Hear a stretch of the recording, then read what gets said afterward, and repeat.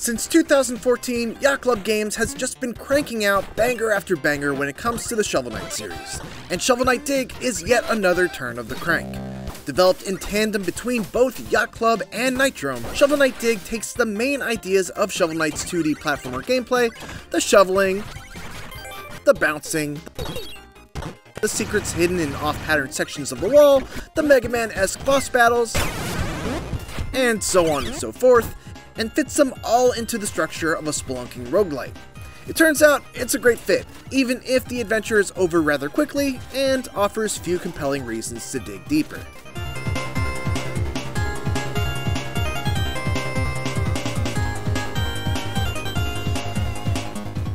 Shovel Knight Dig is a roguelite, and with that comes all of the usual hallmarks of the genre: permadeath, procedurally generated levels, and small elements of permanent progression that give every successive run the potential to be slightly easier than the last. It also plays nearly identically to the first game of the mainline Shovel Knight series, Shovel of Hope.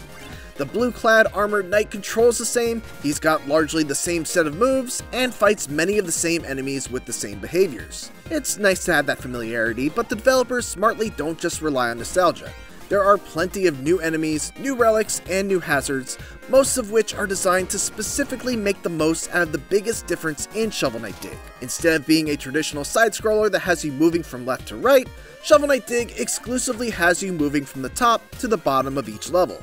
This leads to some tricky level design where you have to really be careful about how you descend, because while Shovel Knight can dig sideways and downwards, he cannot dig upwards. So if you miss a block or enemy to bounce off of, you'll often find yourself unable to get back up. But you can't take things too slow because there's the constant threat of a one-hit kill excavator that follows you through the level and will make an unwelcome appearance if you take too long on any one section. It all amounts to a great feeling of tension and well-designed risk versus reward in each section of every level. The entire 4-level campaign is also filled with tantalizing secret passages, treasure chests, valuable gems, and equipable relics that are often tucked away in hard-to-reach or dangerous areas and further drive home that tough decision-making that is paramount to any good roguelite.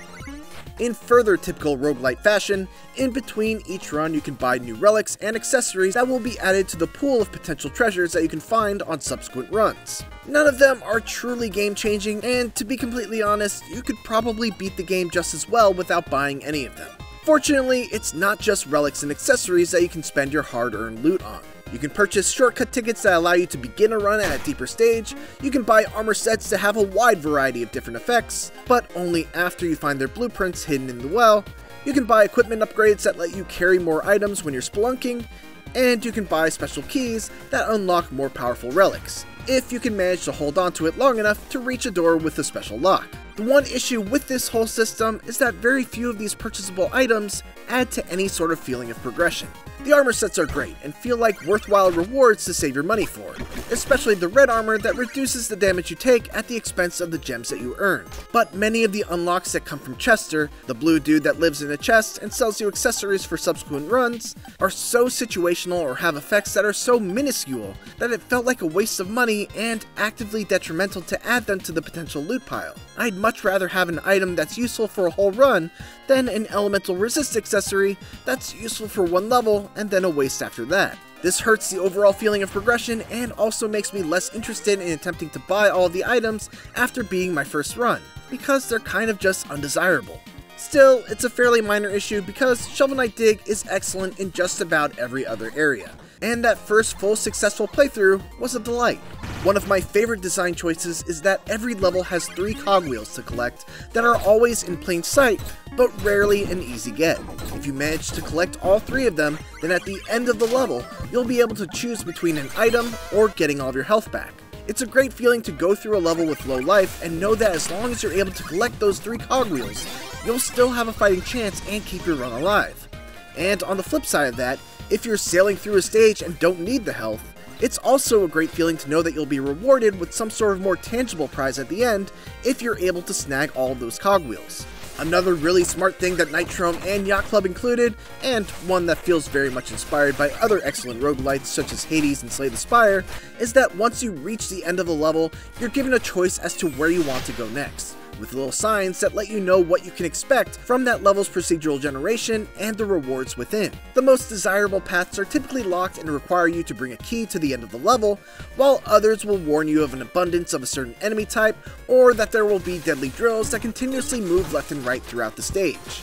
They can also let you know of good things that will be in a level, like shops or increased health drops. It's great to have a bit of control over what level you want to tackle next, especially because sometimes it's not an easy choice. It's also worth mentioning that this is the best that Shovel Knight has ever looked. Prior games have intentionally limited their art to mimic the look of an NES game, but Shovel Knight Dig has no such limitation, making it seem like a generational jump from the original games and putting it more in line with the 16-bit SNES and Genesis era. The high-quality sprites, animations, and backgrounds all look excellent, and the chiptune soundtrack, once again courtesy of Jake Kaufman, is among the catchiest of the year. It didn't take me too long to reach the end of Shovel Knight Dig's short 4-level excavation, with my play clock coming in at just under 4 hours, though that time will obviously vary depending on the person, and for the truly hardcore, there's a hidden ending that adds a new level and several more hours of playtime on top of that.